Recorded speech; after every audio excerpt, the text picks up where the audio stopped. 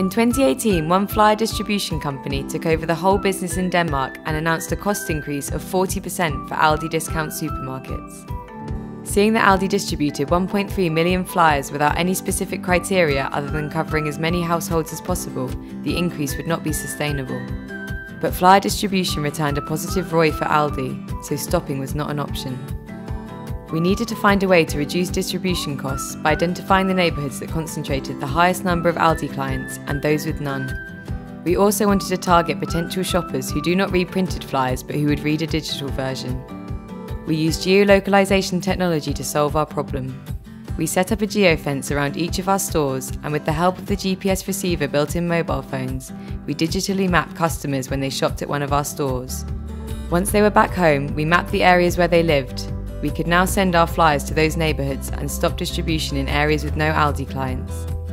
The results were promising. In the end, we reduced flyering by 33% and saved €2.2 million without affecting sales. The number of readers of the printed flyer also grew by 4.9%, a first in 4 years. We invested the savings to improve ALDI's digital flyer and then used it to target those who lived in areas we previously identified as having low ALDI customers.